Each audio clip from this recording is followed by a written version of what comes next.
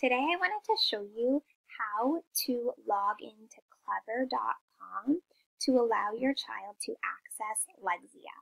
Lexia is our school-wide reading platform, and it's really important, especially right now when we are at home, so that your child can learn some really great early literacy skills.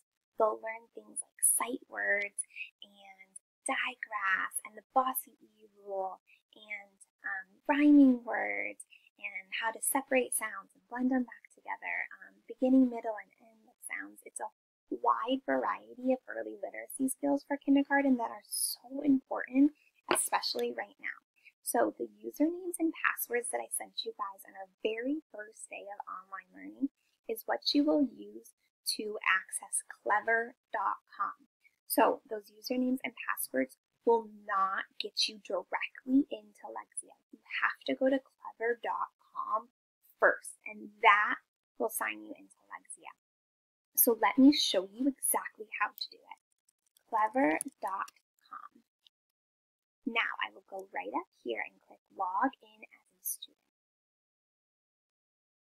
Now I can click right here, log in with a SAME account, because that's what your usernames and passwords are. They are your SAME Gmail accounts. That's how you get into Google Classroom. That's how you get into anything that you want to at our school. So use another account. I'm going to erase mine and put in a student that I got permission to use. I'm going to use Angelique. So it is 3320. There we go.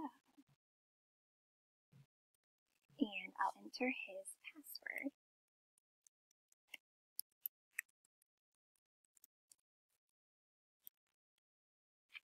Okay, so then it will load, and there you go. This is what your child is used to seeing every day when we are on Lexia in our classroom on our Chromebooks. So they will click this right here. It's favorited on almost everybody's login portal here. That way it just pops right up and it's easy peasy. There are some other things that your child has access to. So if you are interested in any of these options, Epic Book is really fun as well. Zern is a fun math game. Let me know and I'll get your child set up with that. I just don't want to overwhelm you with too much information right now. So let me show you Lexia, and we'll just click right here. It opens up in a new tab, which is fine. And then it just takes a quick second to download, or launch, I should say. Press the arrow. And you hear that sound that sometimes drives me crazy in the classroom, and I will tell the kids, put on your headphones, please. And here you go. This tells you what level you're on, and it tells you how many minutes you have left to go this week. So if you see here, Angelique's goal is 60 minutes. Most of you have the goal of 60 minutes.